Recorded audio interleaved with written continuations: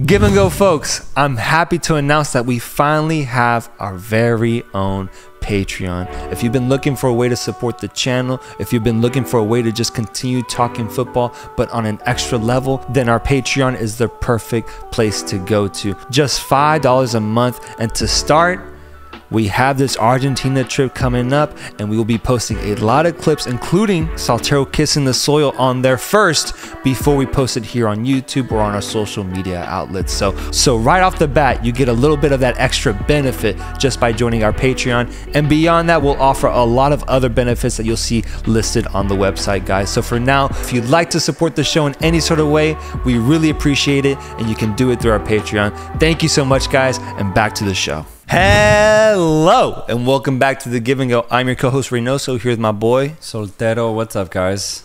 Did this man hurt you?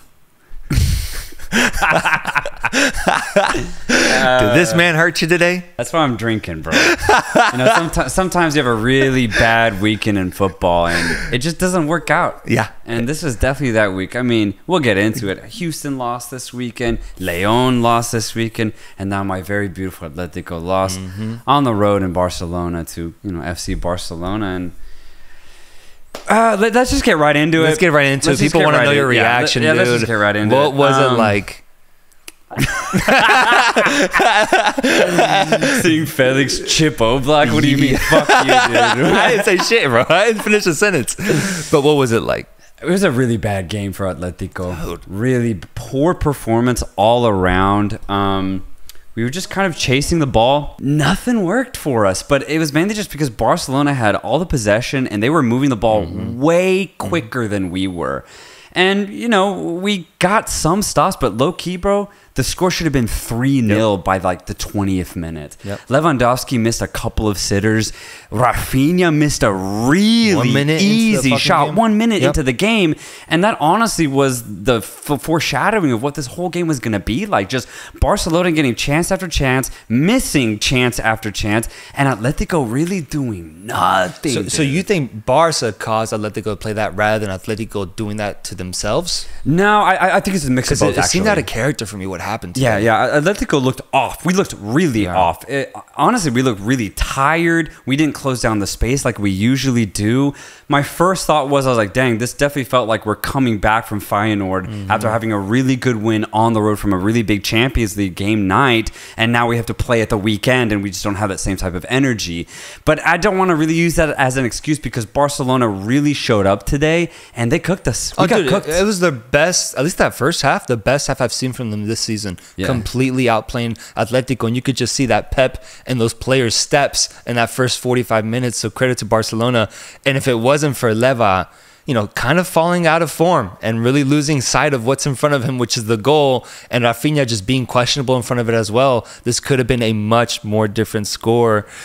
Yeah, but what's really crazy about this result is it kind of showed the bad sides of both teams. So for Atletico, it's just a really, really poor performance, which is kind of worrying because when we need to play against the top quality type of teams, especially hopefully later on in the Champions League knockout stage, can we really show up? That's what I was more worried about after getting this result because, dude, we did not show up at all. And it was completely signified by the second half changes that Simeone made. Dude, by the 65th minute, all 5 substitutes. He changed half the team.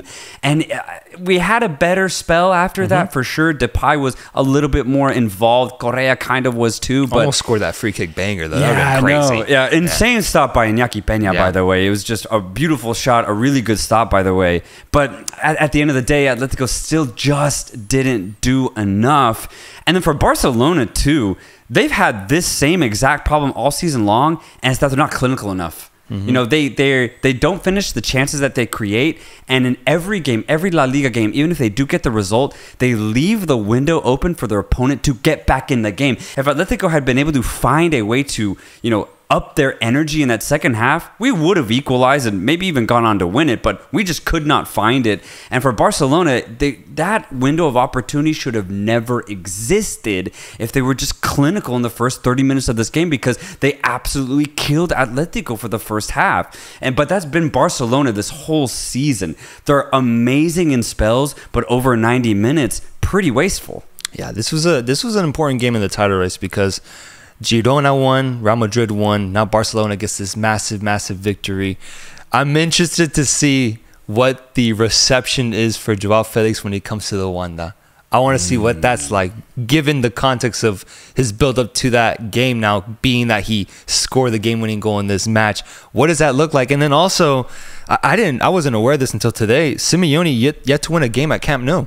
That's harsh. Like, that's really incredible, honestly, from Barca's perspective. They found a way to completely shut down Simeone in those Camp Nou matchups. I hate playing against Barcelona. I always get super, super nervous because I never know what's going to happen. And I think it's that history. You almost prefer Madrid than Real Madrid. 100%. Yeah. I just always feel like we're also more fired up for Madrid games. And when we do play Barcelona, for some reason, Barcelona they get us every single time. God, dude, but the thing is, the one that got you today was that little fucking rascal, man. That little traitor that left just at the beginning of the season and talked all that shit was the one to get you. Hey, cheers to that, brother. Drink up a little bit. But at the same time, very, very just, he's annoying, bro. He's an annoying little brat from an Atletico Madrid perspective. The kid's annoying. He's annoying, but here's what's crazy. We still own him.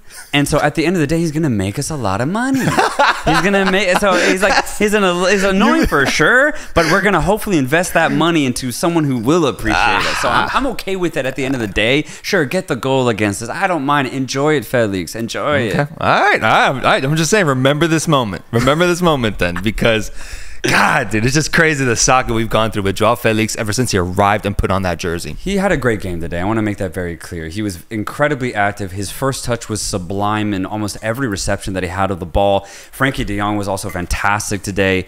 Pedri was good. It was good. I think he's still trying to get into it for sure. I think for Barcelona, though, just to talk about them a little bit more, they definitely lack in that right back position with Koundé not being offensive like whatsoever. I think that's going to be a misstep for them, especially if they want to be more successful in like the Champions League setting. And then I've been saying this since the beginning of the season. I still fully believe this. I think Gundogan isn't maximized at Barcelona. Like, he's there and he puts in some good balls from time to time, but I think more so Frankie de Jong is the guy in the midfield. And I think that actually puts Gundogan off from being a lot more impactful. Now, obviously, you'd still rather have him on the pitch, but I just think Gundogan doesn't get as involved with his Barcelona team. But overall, an insane performance from pretty much every Barcelona player. A little wasteful, but they did get the result today, and they completely deserved it. I'm curious to see what happens this winter transfer window, because they have Victor Roque coming in now in January to join the team. And Leva is literally leaving the door open for him to actually get opportunities. Once there's someone to actually challenge Leva for that striker position, I wonder if by 2-3 months from now, if we're consistently seeing Vitor Roque actually get starts in La Liga in an important games for Barcelona. Because if Lewandowski continues at this rate, I think it's worth switching up and trying something different. Dude, honestly, great point, because Leva could not figure it out today. He had chance after chance, and he just either couldn't get the first touch right, makes the wrong decision, or just straight up fluffed his chance.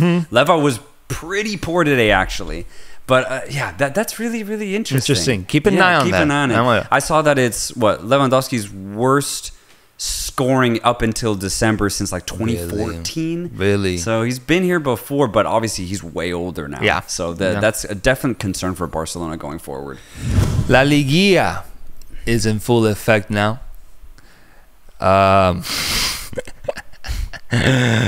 Chivas facing off against Pumas. Allow me to go off for 5 minutes if you don't mind. Let me just get this off my chest. I haven't spoken much about Chivas this season specifically. Could be a credit to a number of things.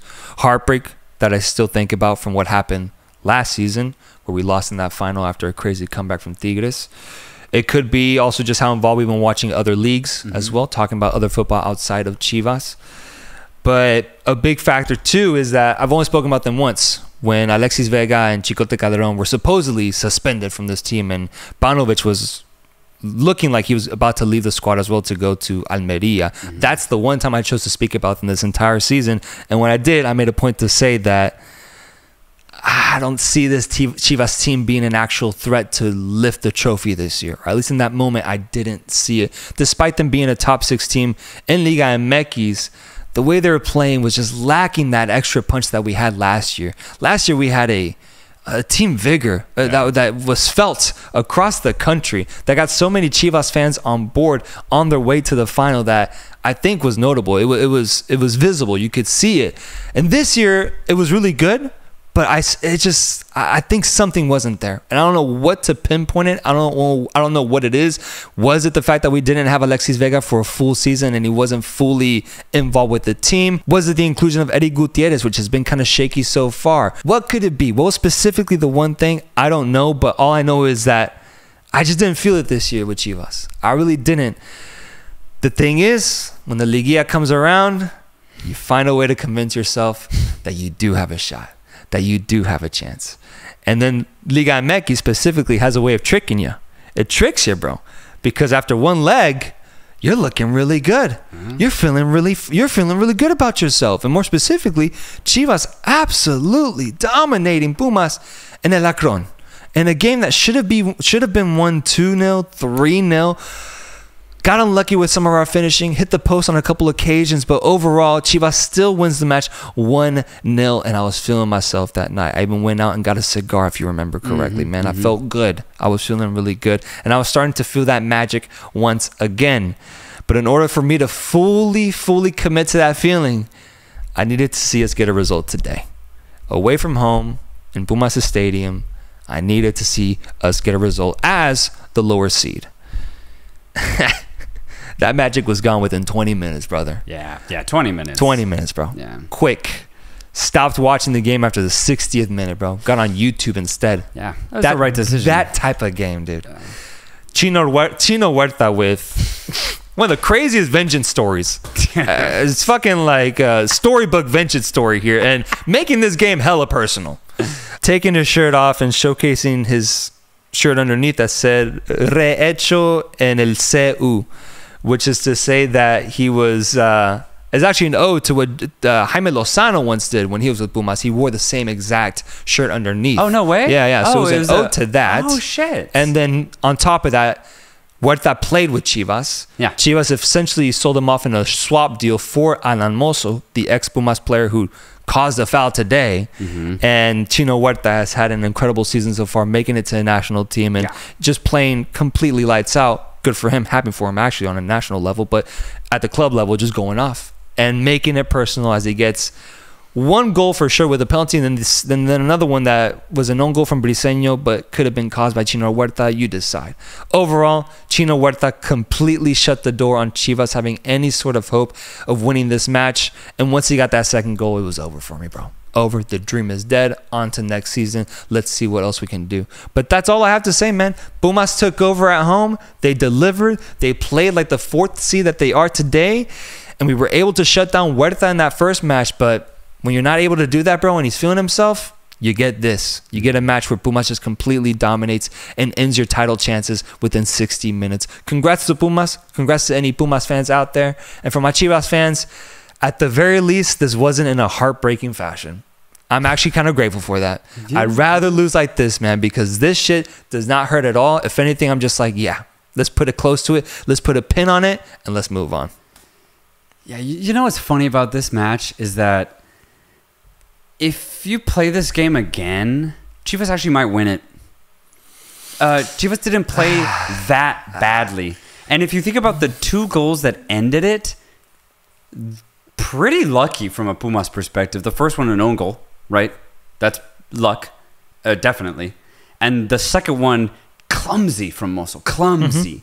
If he's just more disciplined, you probably don't concede that second goal. And then the third goal that really just put the cherry on top for Pumas was a banger, a golazo. And Chivas had already overcommitted, so it was, 2-on-1, 3-on-2 at the back.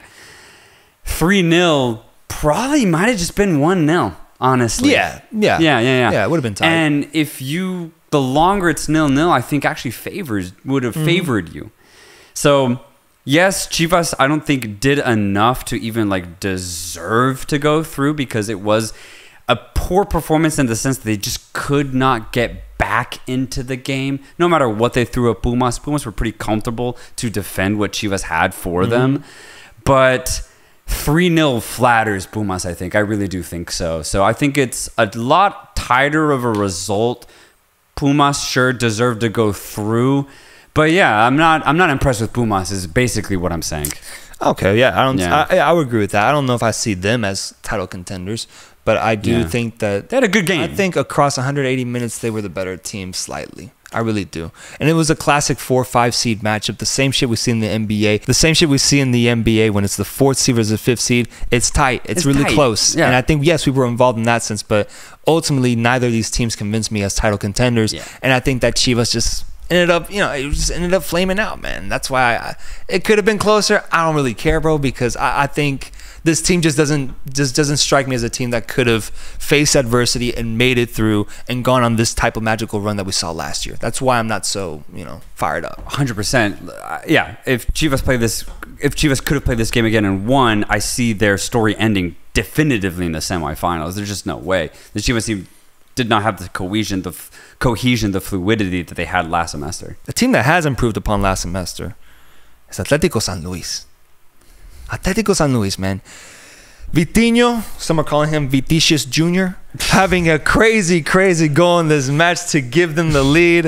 Monterrey, the number 2 seed, falls short and does not make it deep into the Liguilla once again. Are we surprised by that? Crazy, bro. Are we surprised? Is anybody surprised by that? No, we're not surprised at all, brother. You know why?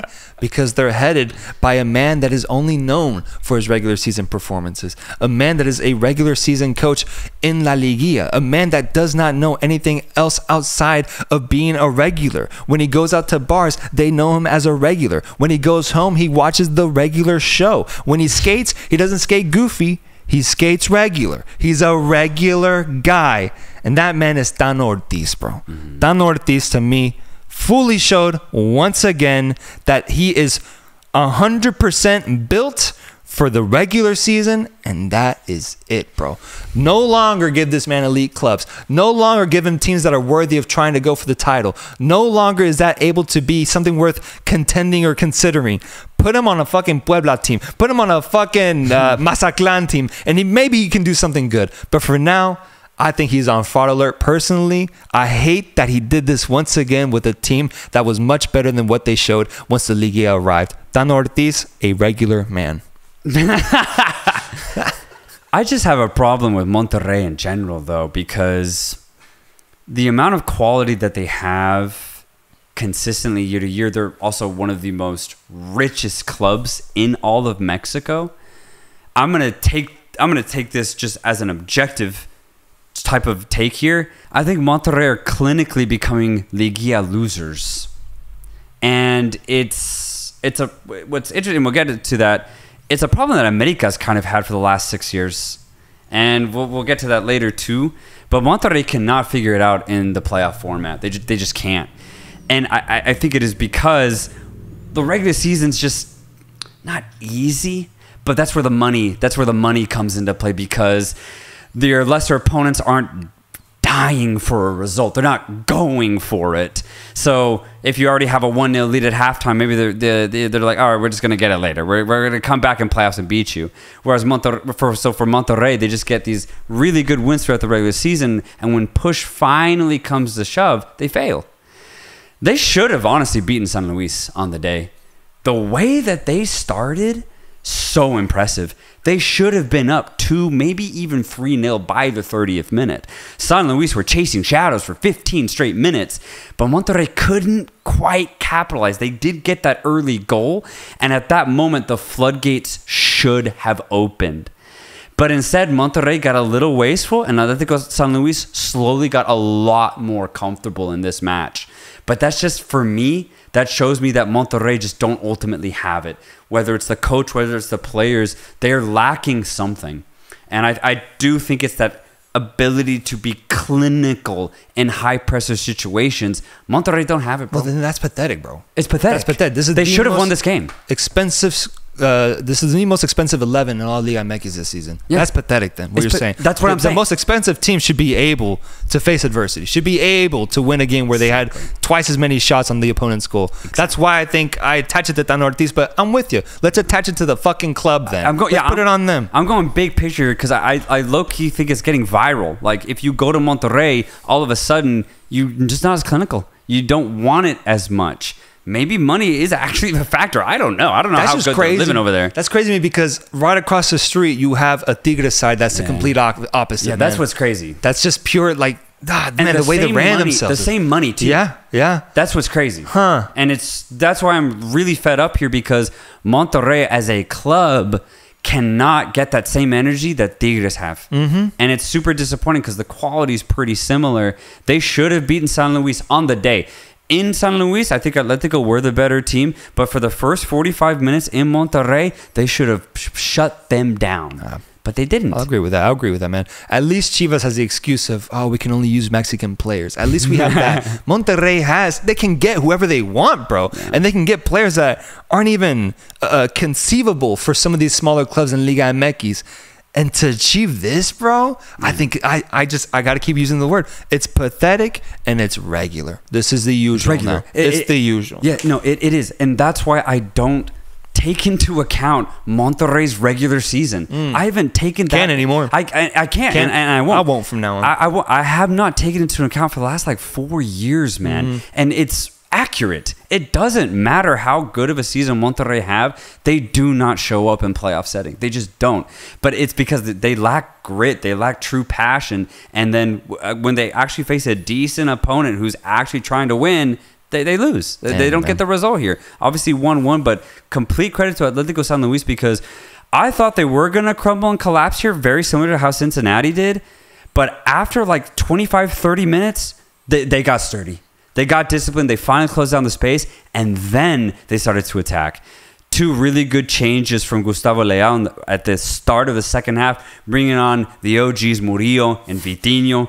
An immediate impact, by the way. Murillo getting on the end of a ball, penetrating all the way to Monterrey's box. Ball somehow finds a way to Vitinho, and he coolly finishes it, man. My goodness. Dude, I love the fact that when he celebrated, he did the whole Messi taking off their jersey, showing it to the crowd. Like Vitinho, he was having his moment. Man. He was like, no, we're gonna make this about me right now. And he was like really open to like just having it all be about him in that moment. And I loved it. I love it because you could see how pissed off the Monterrey fans were.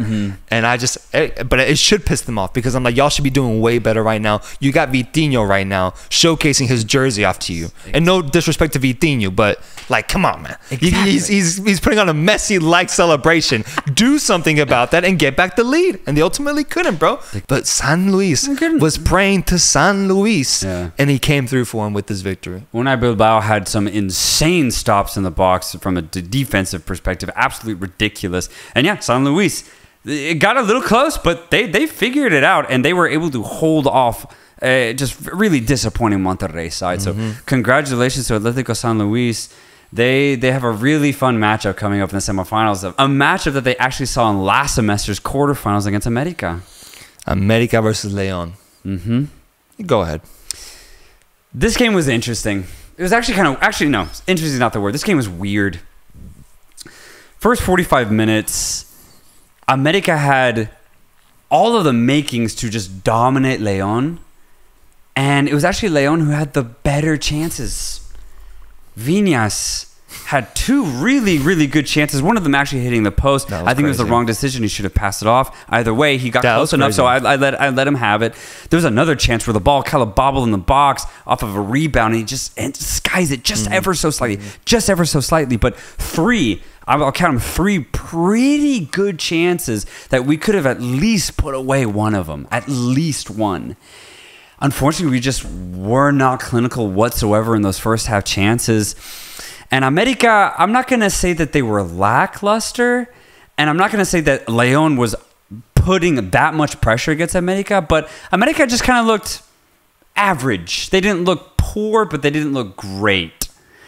Come the second half, though, Leon pretty much had zero chances. They couldn't pass the ball more than 3-4 times. America completely dominated them in the second half, completely took over. It wasn't even a contest, in my opinion, in the second half. And I'm not surprised, because this is the status of Leon. We are a 8 to 10 type of seed, and this is how we play. We can compete, but when push really comes to shove, yeah, we're the inferior team. You know, we're lacking a lot of offensive grit that we used to have. You know, like players like Angel Mena or Joel Campo in his prime, Victor Davila, all have left, right? They're no longer here. And so what are we left with? Well, we're left with an America reject Viñas. And there's a reason why he left America, bro. Yeah. He cannot finish. Yeah. One of the most wasteful strikers in Liga MX, in my opinion. We have him. Leon have him, bro. That's who we have to rely on to get a big goal in a Liguilla setting. It's not going to happen. It's just not going to happen. Yeah. And that's kind of it. We have Borja Sanchez, who's, you know, Spanish. He's good. Is he a finisher? No, not really, man. Honestly, not really. And that's it. We have Nicolas Lopez, also a reject from Tigres. The Tigres were happy to let him go because he never really figured himself out. And he still hasn't fully figured himself out in Mexico. He has moments. That's it. So Leon have a bunch of decent players who ultimately don't know how to finish on a consistent basis. So I'm not surprised by this result whatsoever. America deserved to go through. They are the better team. I'm just a little surprised that America didn't do it in the style that they've done during the regular season. But this has happened over the last couple of Liguillas, bro. America can't make a final. And they dominate in the regular season. And it's the same thing you could say about Monterrey. They have the money, so when they play in the regular season, when it doesn't fully matter, of course they're going to win. But when push comes to shove in a playoff setting, America low-key kind of choke. And I thought this was going to be the year that they go to the final in style. And then, you know, maybe where they leave no room for doubt, you're saying? They leave no room for doubt. That's exactly what I'm saying. Where they go in style to the final, and then from there, who knows? It's a final, right? I'm never going to put pressure on a team to win a final, not full pressure. But I thought America were going to easily get through Leon, and honestly, it was only up until that second half. It was the last half. 2 games, last half, and now they're gonna play against a very feisty side in Atletico San Luis, who truly, if San Luis play the same way that they played against Monterrey, especially at home in that first leg, someone's gonna have a decent chance. They're going to have a decent chance here. America are going to have to play a lot more dominant to make sure that they get in that final. Otherwise, we have an upset in our hands with San Luis going through, possibly. Yeah. I think for going back to the America Leon game, just from my perspective as a man who doesn't care for either of these teams personally, I thought the first half was entertaining, right? It's 2-2 going into this game. And like you said, Leon had opportunities. That was keeping me captivated. It's crazy. But for the most part, man, I just thought this was such a boring game. This was a boring game for me, but I think it's because of the lack of threat that Leon posed and also of the weird shakiness that America was showing in that first half. Luckily, the savior of boredom is a Panenka penalty goal, right? And we got that with Julián Quiñones getting a little cheeky there and getting the ball past Rodolfo Cota with a crazy Panenka. Credit to him. I wanted to highlight that because we're talking about America doing this in style. They did not do this in the first 135 minutes of this matchup, but in the last 45, they started to tap into what they've been doing this whole regular season, and it started with Julián Quiñones scoring a beautiful Panenka penalty goal. Credit to them. Shout out to them for that. That's it, though. That's it. That's all that stood out to me from this 90 minutes after watching the Cincinnati Columbus Crew game. This was the next game up, and I was so bored, man. So I'm glad this matchup is done. I'm glad Leon's out. Let's move on here. But yes, hopefully what awaits us is going to be an electric matchup with Atletico San Luis and America, because even if America shows up to 100%, we could see a very back and forth game with how much offensive impetus both these teams have to offer. And you just never know, man. You never know in Liga MX with these teams that start to gain form throughout the tournament. Atletico San Luis getting a historic result against Monterrey as a 7th seed. If they can continue just having that confidence, having that run of form, and maybe a little bit of magic, we might see America lose once again in the semifinal of the Liga MX Liguilla. Will it happen though? I'm going America, but I'm going to be rooting for Atletico. One of those. I'm going to be rooting for him. But I think America will pull it through. Maybe it's just on a draw and they just go through as the higher seed. Who knows? I really love San Luis's options offensively. And it'll be a completely different experience for America compared to Leon. Completely different. Yeah. I really think that the advantage that's given to the higher seed, which I don't criticize, I just think the advantage is given is huge, bro. It's huge. When it does count, and it still does count up until the semifinal, Atletico San Luis is going to have to score a number of goals against America, who, man, I think when they bunker down, they are able to hold their own defensively. When they do bunker down, they're able to do it. I think San Luis might get a goal or two, but I'm going to go America here. Mainly because they have that advantage. I really do. I think it's going to work out for them, and they'll be able to go to the final for the first time in a while. In a while, man. I just think over the course of 2 legs, either Quiñones, Martin, or Zendejas, maybe even Fidalgo, will be able to break Atletico San Luis a couple times, at least. Whereas Atletico San Luis, they really rely on energy to get them through it.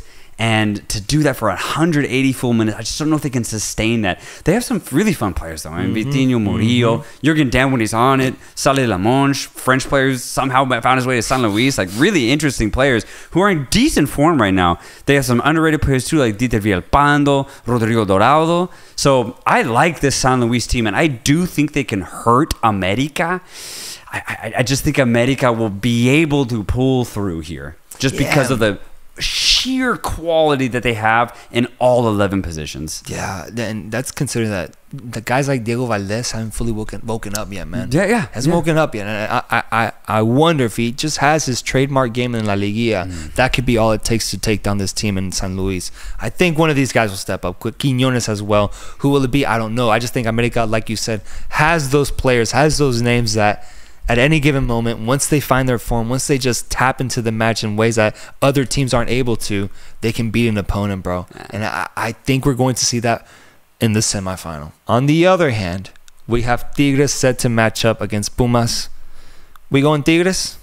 I'm going Tigres for sure, That's crazy then, man. That's crazy, bro. That is crazy because they might become the 4th team to win back-to-back titles. God damn. And, dude, honestly, I think they have a great chance. God damn. I think they have a really... Even if it's America, who is in that... If we get a Tigres-America final, I honestly don't... Tigres will have a 50-50 shot, bro. I'm going to put it like that. Like, even though America's been the better team, sure, over the course of the season...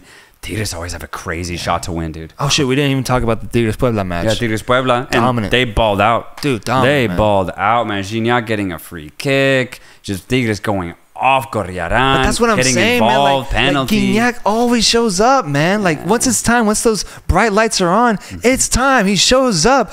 It's so hard to find that everywhere else in Liga MX, man. Oh, yeah. And it's credit to Gignac. That's why he's one of the greatest of all time in this league, because when he's asked to step up, God, dude, he does it in stylish fashion. Doing it today through a crazy free kick goal to put himself up, to put Tigres up, 2-0 at the time? 2-0. And to go on and dominate this match. Gignac, with confidence is going to show up in these games. And I think that's huge, bro. Huge for Tigres going forward. Yeah, Ibanez getting that 3rd little goal to just kind of put the nail in the coffin against Puebla with a nice little scissor kick. What's funny is that Puebla actually played a decent game. Like, they did as much as they could, but that's what it was. It was the sheer offensive ability of Tigres that won them this match 3-0.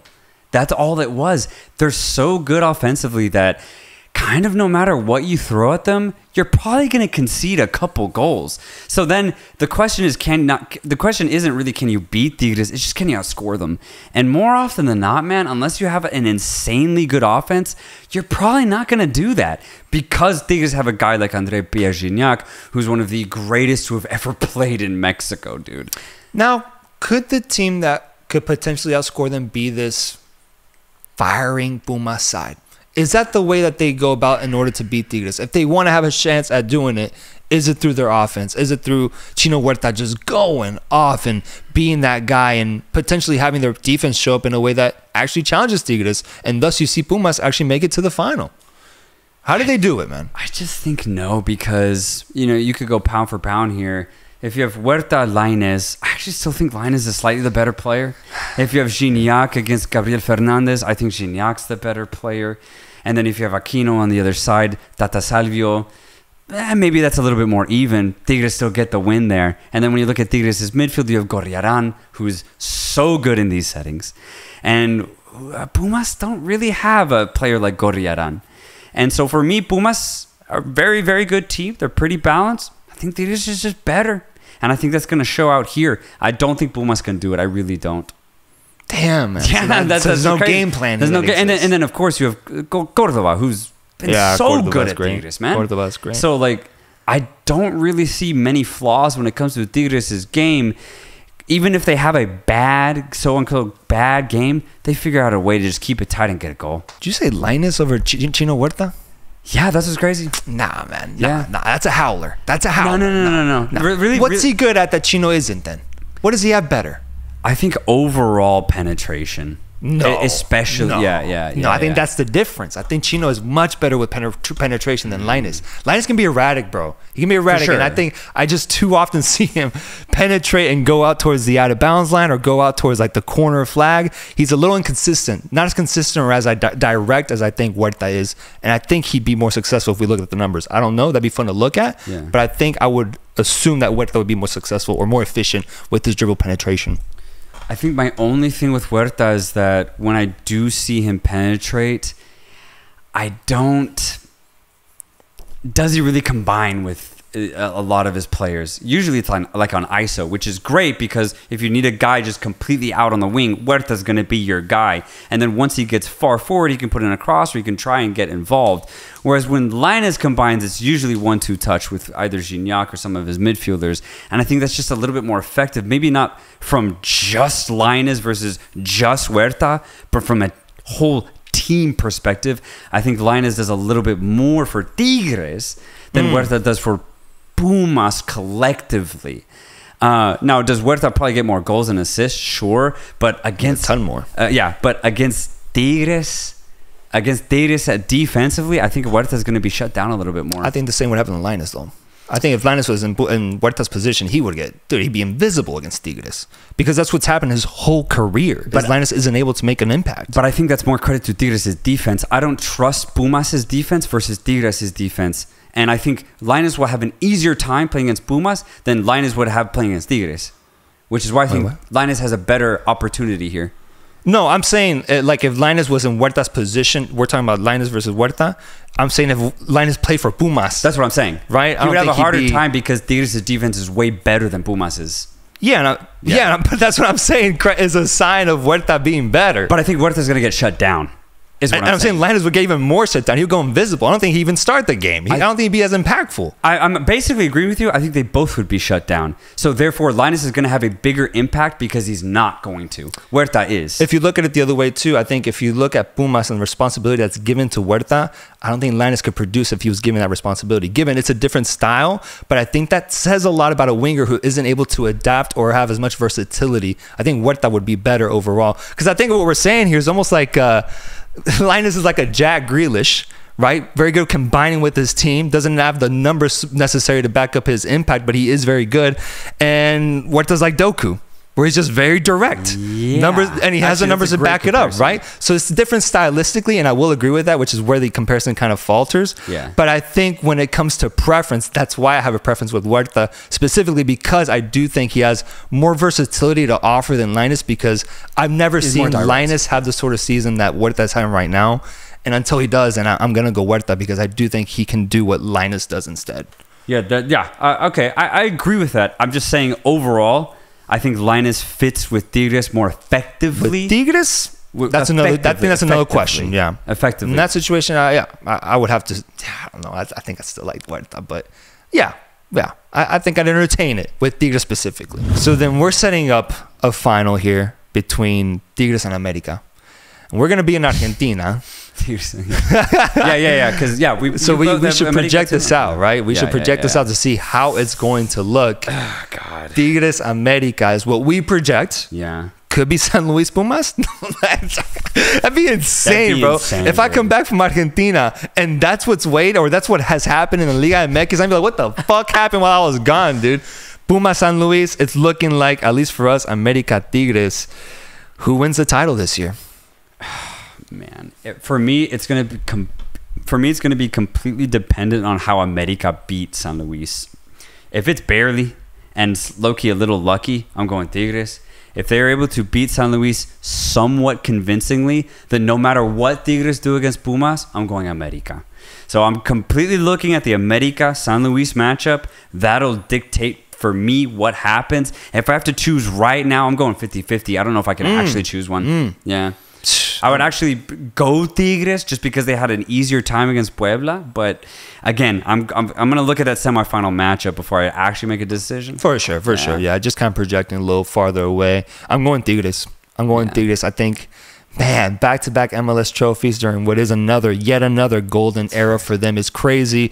And I just trust them more. I trust them more in these knockout settings now. I trust them more than America team who completely choked against Chivas last year and who wasn't too convincing against Leon so far.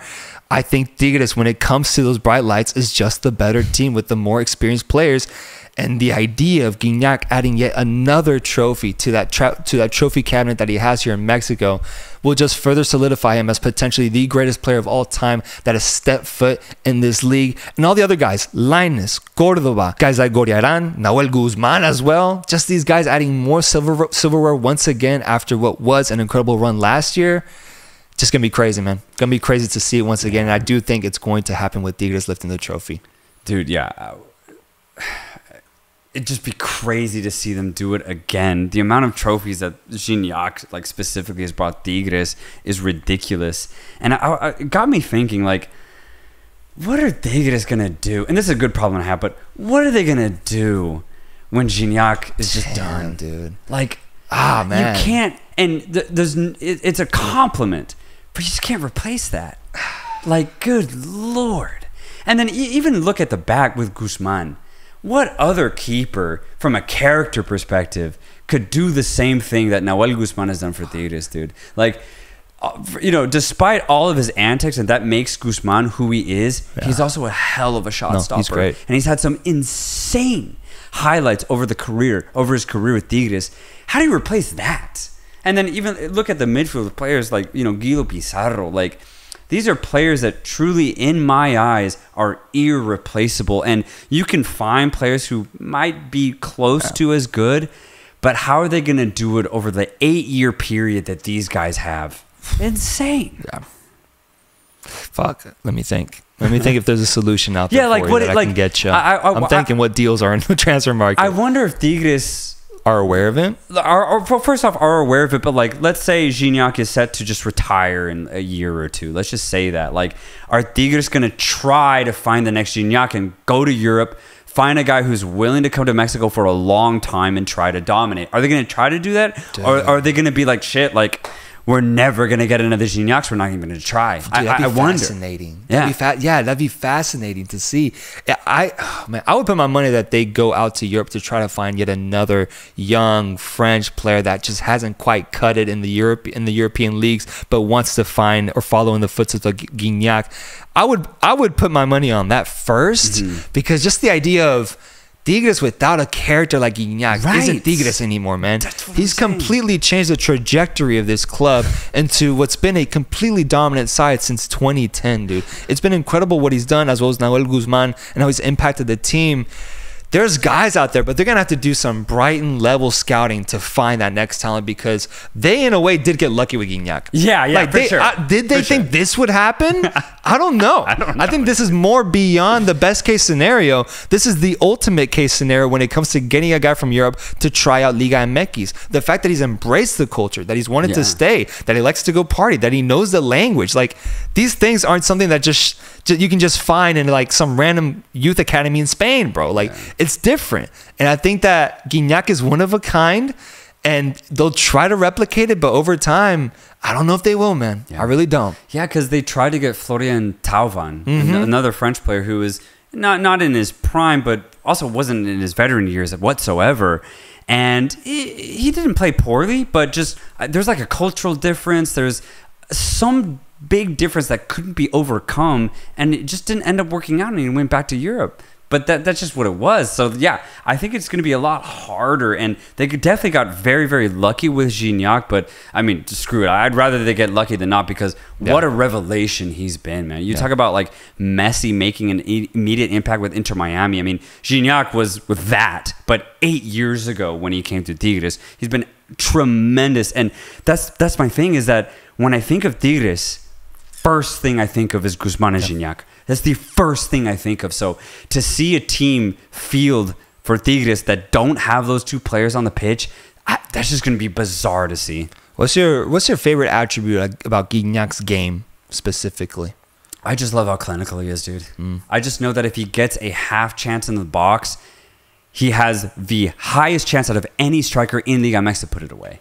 That's what really gets me about Gignac, because anything, whether it's an aerial chance, a volley, a 1-2 touch, free kick, or he actually has time to settle, is Gignac, man, and he's probably going to put it away. It's ridiculous. And especially when he was actually in his prime, dude, he was a monster. And that's what's crazy is that even in the twilight of his career, he's still one of the best players in Mexico. That's how good he is. His IQ is so high. He's so clinical. Gignac's just a monster in front of goal. Yeah, it's been beautiful to see, man. For Mexico to host such a talent, I think has been incredible for the league, for the league's history, for the fans, and the way that the Tigres fan base embraced him too, I think was very important to make him feel at home, to make him feel welcomed, all in all creating what is, I think, the greatest player in Liga MX history that we've ever seen so far, with his goal count, with his ability to impact games, and then most of all, his silverware, bro. That man has a stacked trophy cabinet somewhere out there in Mexico, and he's going to be revisiting it very often because, in my opinion,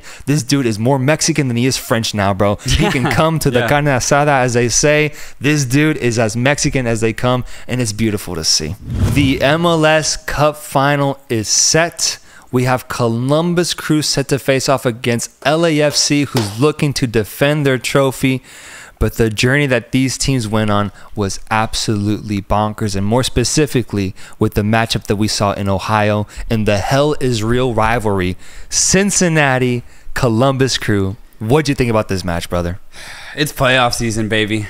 We got treated to some incredible games this entire playoff season, and it has possibly peaked with this Cincinnati against Columbus Crew matchup, because holy shit, dude, what an insane second half. And I have no other way to start this whole analysis other than just by pointing out the obvious here. Cincinnati choked. They choked bad, man. And I want to make this very, very clear. If I'm supporting a team and they ever lose the way Cincinnati lost against the Columbus Crew in the MLS semifinals, I'm going to have to think about not supporting that team anymore, bro, because it's going to sound very harsh here. It was pathetic. It was really, really bad. After they went off in the first half with Brandon Vasquez settling the ball insanely well, and then turning perfectly, doing a nice little reverse to get the lead 1-0, and then later on Luciano Acosta with a beautiful, gorgeous curler. MVP. 2-0. Bupenza could have made it 3-0 later on. Cincinnati were flying so high. Columbus Crew applied a little bit of pressure in that second half. All credit to them, by the way, and I'll get into that later. But with that extra applied pressure, Cincinnati went on to crumble. Absolutely collapse. And what happened was, once that first goal went in, dude, Cincinnati forgot how to defend. They went from a near championship contending side to like a third division USL side, playing against a really good Columbus Crew team, man. And I was so disappointed with how Cincinnati ended up defending the rest of the second half, also the rest of extra time, because the amount of ball watching that I saw was absurd, horrendous. They were so reactive. There was not an ounce of proactivity in that Cincinnati defense. Columbus Crew essentially just threw 4 players at them nonstop, and it was just run after run after run. But instead of tracking, instead of trying to meet the player who had the ball, they stayed back, stayed right on the top of the box, let the player who had the ball kind of just pick out a player, and if there were players running past them, they would realize that, and then they'd try to go follow. They were chasing shadows the entire second half. So it was no surprise to me that Columbus Crew was able to get that equalizer and then go on to win in extra time, because the moment that Cincinnati got nervous and absolutely collapsed, it was clear that Columbus Crew were going to win this match. Yeah, I agree. I think I agree with most of that analysis, because that was my same result. My same reaction, bro, was, damn, dude, Cincinnati choked this game. The only thing I will say, bro, is that I think the difference here is that I think it was a forced choke. I think Columbus almost approached this game like a serpent that just starts to wrap themselves around slowly against their prey and just starts applying more and more pressure until their eyes fucking bulge out. That was visceral, Jesus Christ. But I think that Columbus Crew was able to find some sort of flaw in Cincinnati that I just wasn't aware that they had, bro. Because throughout this entire game, especially once the second half started, because in that first half it was a completely different game in my opinion. Right. Once the second half starts, bro, what I saw from Columbus Crew I thought was so impressive. Their decision-making, their fluidity when they had possession really stood out to me, and they were just a really good cohesive team. And I guess it tired out the Cincinnati players. It outsmarted them, but also just showed that overall Columbus Crew just wanted it more, man. Yes. Cincinnati thought they had it won after 45 minutes. They came back out of that locker to go into that second half, and they just, I don't know if they got too cocky. I don't know if they got into their heads. They started celebrating a little too early. But Columbus Crew kept applying that pressure, and they got stronger and stronger and stronger until they finally equalized in, what, the 81st minute, I think. But by that point, it almost seemed like it was destined to happen. Yeah. You go into extra time. This was Columbus Crew's all day, bro. Columbus Crew just took out the sting completely, to their credit, and killed their prey in this match, bro. 100%. I just get more frustrated though, because look at the game-winning goal. Columbus Crew, quick throw, and Luciano Acosta can barely move. He can barely walk. Concedes a throw, and they do quick throw in.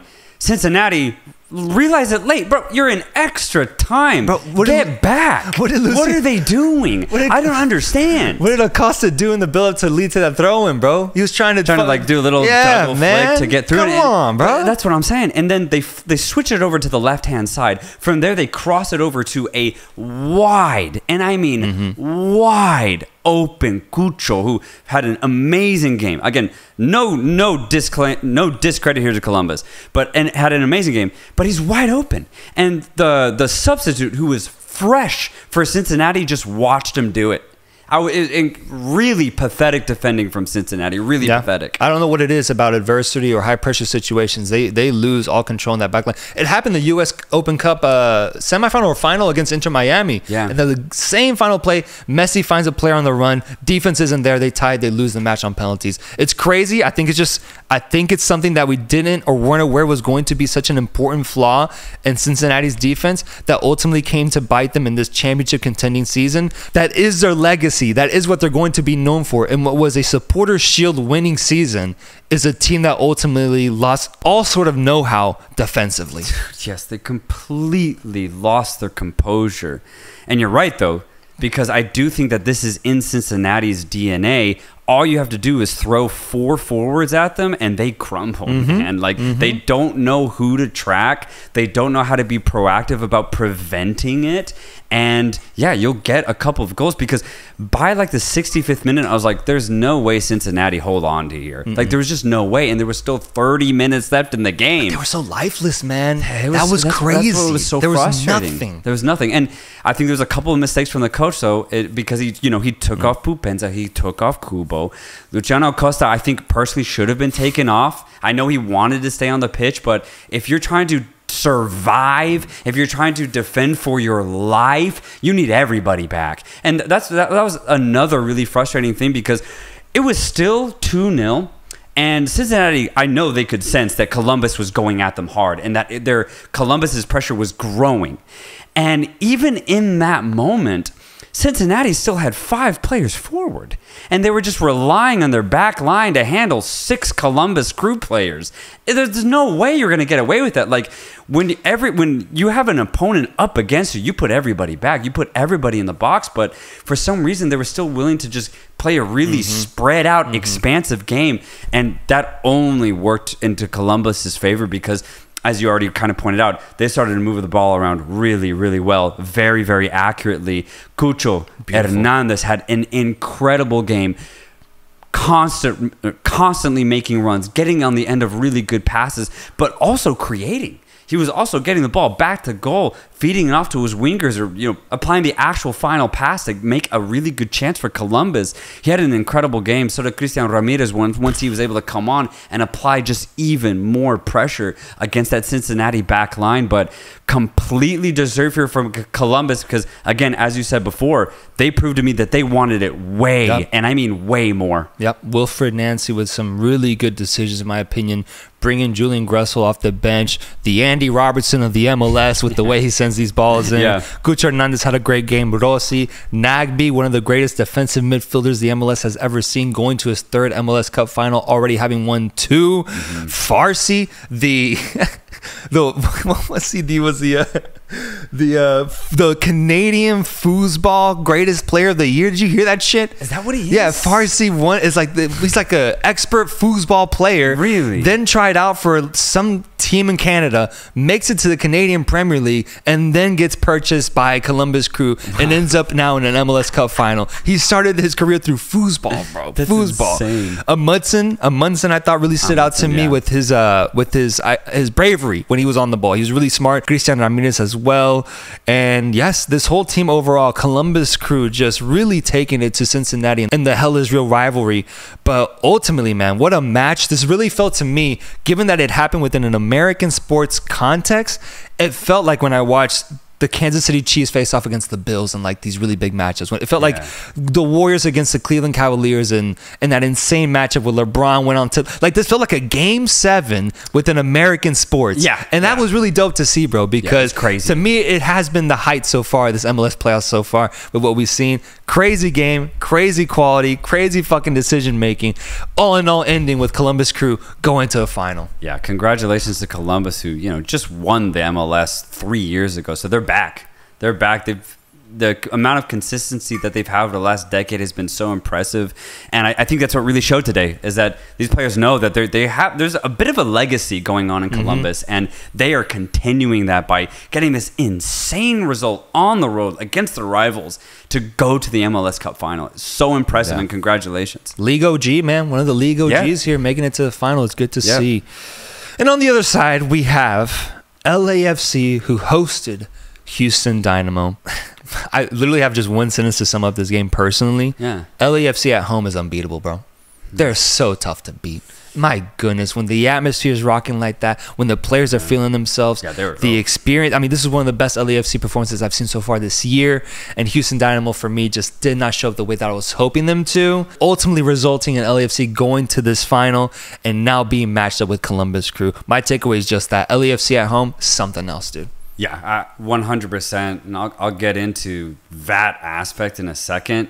Going into the game, though, I was actually really excited about this matchup because the two styles that these teams possess could not be more different.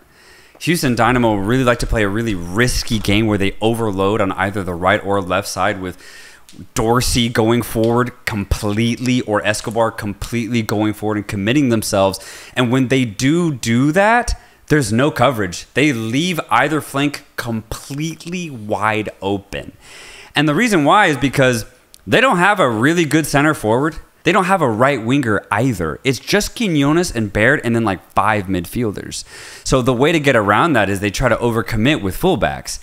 Such a cool way to play. And I actually really credit Ben Olsen to, first of all, applying that type of style with his Houston team, and then also being successful with it because they made their way all the way to an MLS semifinal doing it this way. So impressive, and they won the U.S. Open Cup. So Houston have had such a good season playing a very risky, high-risk, high-reward type of style. And then you have LAFC, who are just a lot more balanced, right? A really good backline, some talent in the midfield, and then obviously shine up top with Vela and Buanga. And so I was so excited to see who was going to come out on top. Obviously, LAFC have been very, very good at home. And I think they were the better team going into this. I thought their win against Seattle was very, very impressive. But I also thought Houston's win against Sporting KC was impressive too. So I thought this was going to be a pretty tight matchup. First 30 seconds, Vela gets a wide open shot. And I was like, oh shit, this could get crazy. The energy at BMO Field was ridiculous, but it's something we're getting used to at LAFC home matches, man, because they really know how to build up that home type of energy. The rest of the game really was just Houston getting on the ball a lot, but not moving the ball quick enough. I thought Carrasquilla, Herrera, and Artur have been immense this entire season, but they could not handle the midfield press of LA. They couldn't handle it. Ilya Sanchez, Tillman, and Kellen Acosta hounded every single Houston player for the entire match. They didn't let them breathe. Bouanga and Vela constantly making sure that the Houston backline only had the ball for maximum 2 seconds. They had to release it. And then the backline, Hollingshead was immense. Palacios, so good. Chiellini was a fucking rock at the back. Houston couldn't break him. They could not find a way to do it. And then in transition, that's where LA really shined with Bouanga on the wing, or maybe Oliveira too. What has really impressed me about LAFC this whole postseason is that, unlike last year, they're completely relying on their defense to win them games. Last year was all about offense, completely. For me, this year, LA have actually won their big games with their defense. And I think that's the biggest difference between last year's winning version versus this year's. And it's really interesting, though, because is it going to work out against a very talented Columbus Crew side? I'm actually not so sure. I think their defense will definitely be able to contain Columbus, but I think LA don't have the same fluidity that they have last year. Not when they go forward. But if they have the same type of defensive pressure, I think it's going to be a tight game nonetheless when they do play Columbus in Ohio. Man, how about that matchup, dude? That's going to be...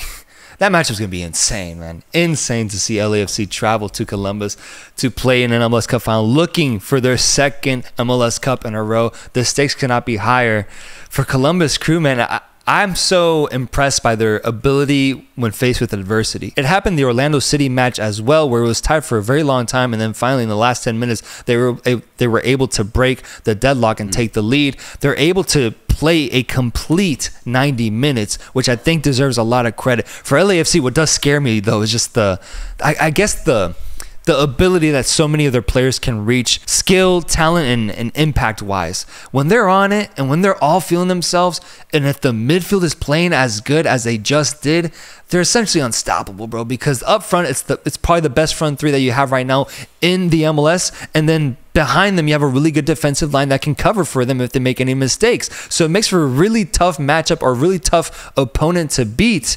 I'm going to go Columbus Crew, though. I'm going to go Columbus Crew. I think that when it comes to a team finally taking down this LAFC side that is going through a golden era right now in the MLS, it would take a team like this Columbus Crew side, who is a crew, who is a group of men that band together and play wonderful football. I think as a team, they have that cohesion. They have a good leader in Wilfred Nancy that I think can game plan for LAFC very well. And then you have players that are in form right now. Gucho Hernandez, Cristian Ramirez, I think have been incredible so far. And you have threats all across the field that I think can counter LAFC in a way that Houston Dynamo couldn't. And so style-wise, I actually think Columbus Crew fits better in this matchup against LA. I'm just saying, though, I won't be surprised at all if that LAFC championship grit just comes into play and they find a way to win this match, because that is what they are, bro. They're winners, and that is why I essentially picked them to go this far in the tournament. Yeah, no, I actually completely agree. I have Columbus Crew lifting the 2023 MLS Cup. Won't be surprised if LA do it. They literally just did it last year. To be back-to-back champions would be insane, though. That'd be so impressive. They can do it. My only thing is that I just think Columbus Crew have too many offensive threats. LAFC are a little bit one-dimensional going forward. It really is just Bouanga. Vela, I think for the first time, doesn't look to be in great form. He's been so good for LA. There was a beautiful moment against Houston where they took him off with 25 minutes to go, actually. Yeah. Pretty early. Yeah. But that's the thing, bro. Like back a year ago, Vela plays the entire 90. Not anymore. And I think it is because of his form. But still, LAFC fans, standing ovation for him. And he's been so good for LA for so long. But I do think he's finally he's reaching that maximum limit, and I do think he's dropped in form, which is only going to hurt LA against a very good Columbus Crew. Again, Bouanga's too isolated for me, and Oliveira doesn't do much, to be honest. He's really active, but he's not clinical. And LA wins this game if their midfield shows up defensively and their backline shows up defensively. But Columbus Crew win this game if they just apply offensive pressure, and I think statistically that's more likely to happen. So I'm going Columbus Crew as the winner. Too, man. And they're at home. Overall, crazy matchup that we have between LAFC and Columbus Crew this weekend. Let's find out who is going to be the MLS champion. Yeah, other major news in La Liga in Spain was Girona coming back after being down to Valencia 1-0. Cristian Stuani comes in around the 81st minute and within 6 minutes scores a brace to guide Girona on an incredible comeback to continue their Leicester City type run so far in La Liga and maintain a second slot in the table. Absolute scenes, magical stuff happening so far. Even if the rest of the season doesn't pan out for them, what they've done already I think has been so impressive from a Girona perspective that you just got to appreciate every single one of these moments. And the fact that it was one of their old heads, one of their old timers, and Cristian Stuani that was able to play an impactful role in this comeback, I think makes it just even more sweet. It's remarkable that Girona virtually only win. They don't draw. They rarely lose. They are winning every single game that is put in front of them. It's absolutely incredible. But I need this to continue. I need more, man. You said you'd be happy if it ends now. I actually want a little bit more January. January is going to be a big month for Girona. Can they go post-Christmas break, going into the new year, and maintain this level of play? The way it's looking, I think they can, bro, because no matter who they face, they are very adaptable. They maintain their style of play, and so far, it's only getting them wins. Yeah, I'm curious though, because that's been true for everybody except the top teams. They got killed by Real Madrid. They got killed by Real Madrid. And they haven't played Atletico yet. But next week, we get that beautiful matchup between a Barca team that just beat Atletico and played one of their best halves so far, and Girona, who just came back from this incredible victory. Girona Barcelona going to be an incredible matchup to watch for next week. If they can win that game or even get points out of it, I think that's something we're keeping an eye on, but it's exactly what they need to be able to do something monumental and in January and for the rest of the season. So yes, big game. Keep an eye on it. Heading on over to Saudi Arabia real quick, if you don't mind going with me. Two massive teams, the two biggest teams in the region. Al Hilal faced off against Al Nassr. My AFC Champions League pick versus your AFC Champions League pick, going head to head in the Al Hilal Stadium. The Blue Jewel was in full effect with so many people in the stadium, absolutely packed to a brim. It was a sea of blue, brother. It looked like a moving ocean, and we saw absolute scenes with Al Hilal winning not one, not two, but 3-0 against Cristiano Ronaldo's Al Nassr. With this victory, Al Hilal is now 7 points clear up top after 15 games, and so far they're looking like the favorites to lift the trophy. But huge result, in both the league, but then I also think it says a little bit about what could come to happen in the AFC Champions League if these two teams ever have to face off against each other. For sure. Wow, I didn't see the game, but what a enormous result. 3-0. It was tight though. It was tight, and I think it was Milinkovic-Savic that broke the deadlock at around like the 70th minute. And then Mitrovic got 2 goals after 90 minutes.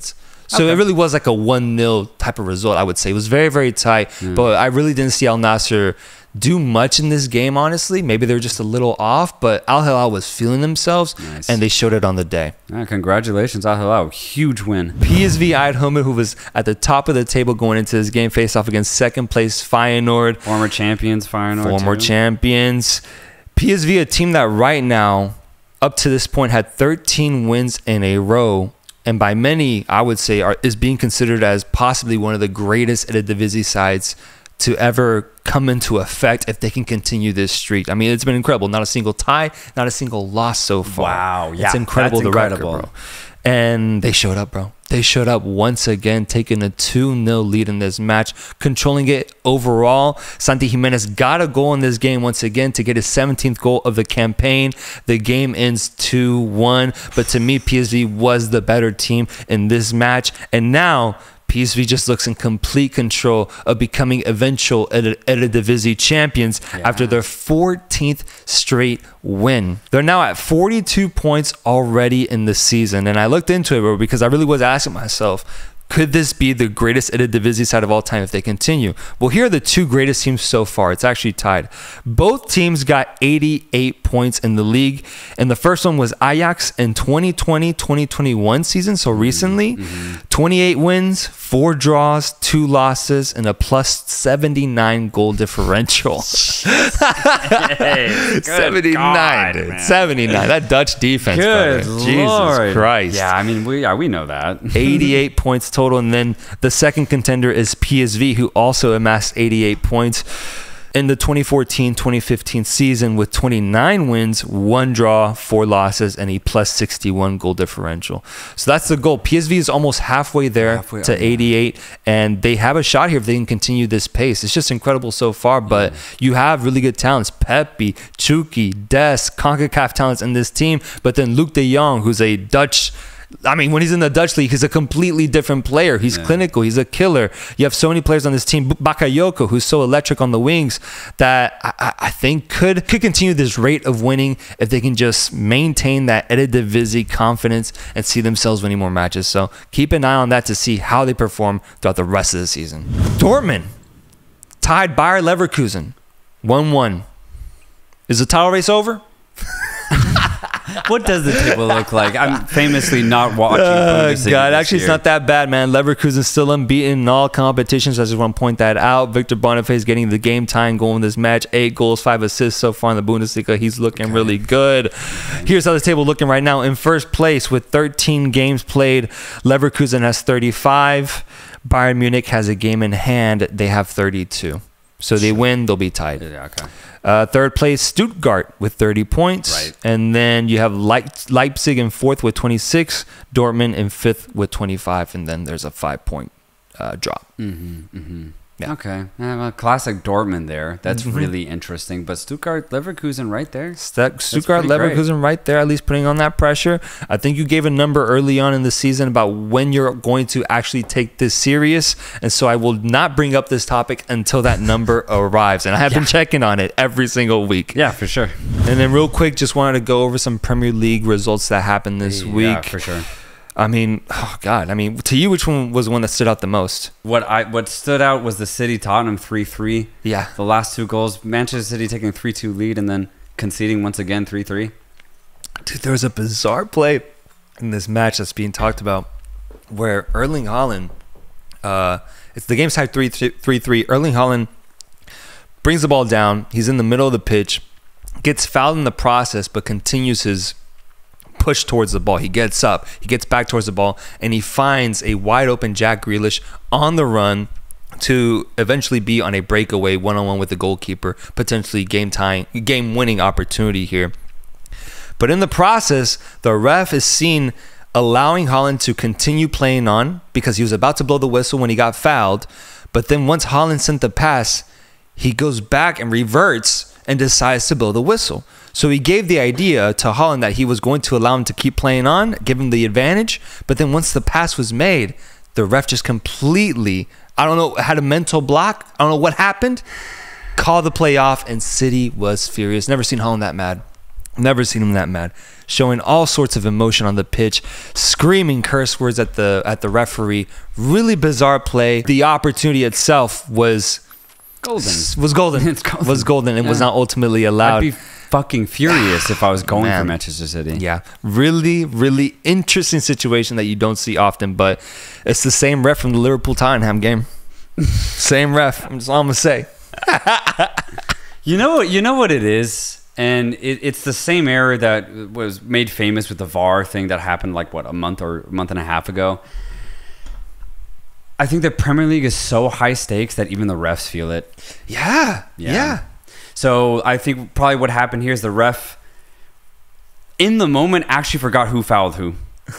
I've seen it before. It's really interesting where they're like, oh, I'm going to play this on. But they're like, wait, the Tottenham player fouled here. And then he realizes, wait a second, I'm actually calling for Manchester City.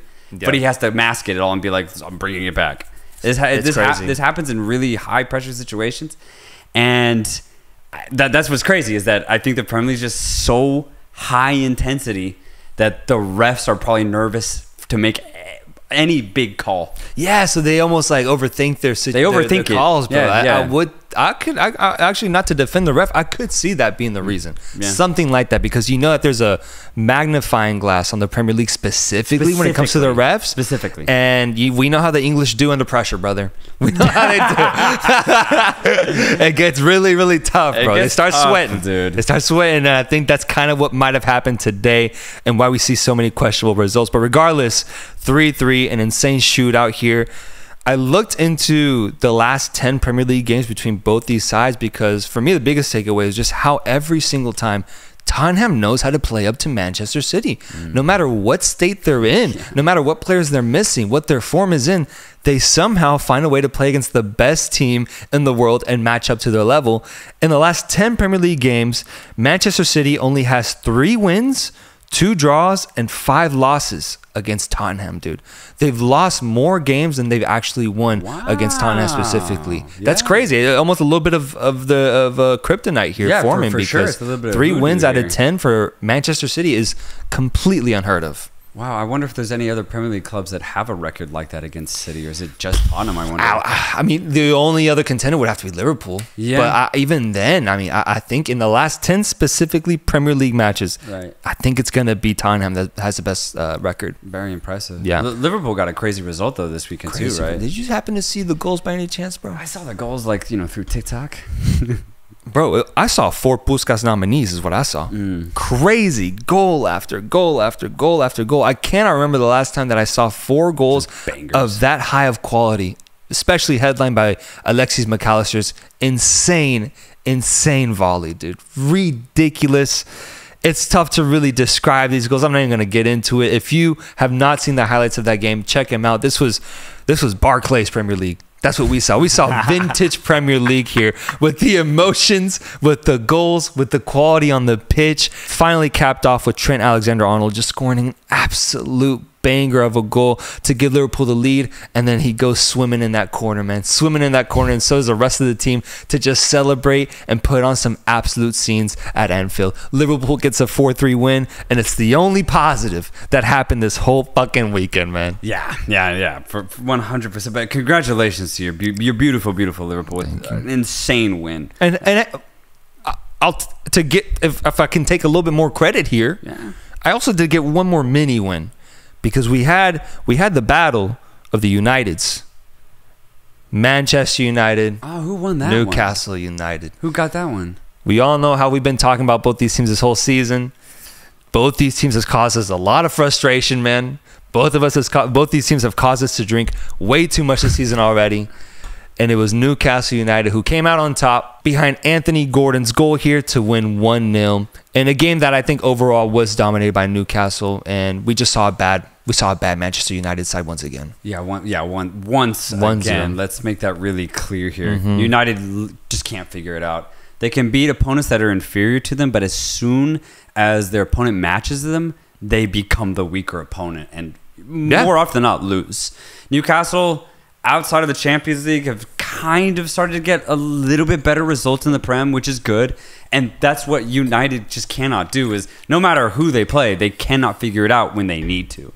So a really good result then for Newcastle to at least maintain some sort of positive progress. Yeah, and hey, I just want to point out on my solo show, I made a point to say that I think Anthony Gordon is Newcastle United's best player so far this season. And I don't think he's been getting his flowers because he got heavily criticized when you attach that 40 million euro price tag to him.